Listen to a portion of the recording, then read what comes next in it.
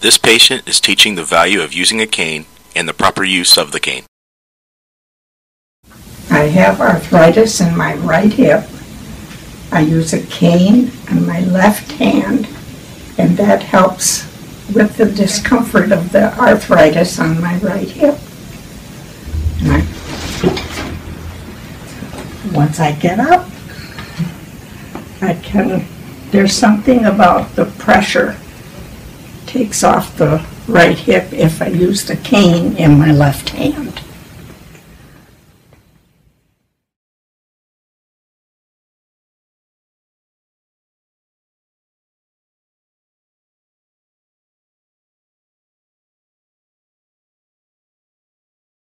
Now,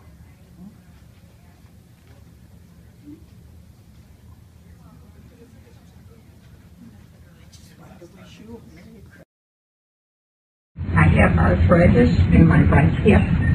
I have my cane to help me on my left hand. That's the way it works. This video is for educational purposes only.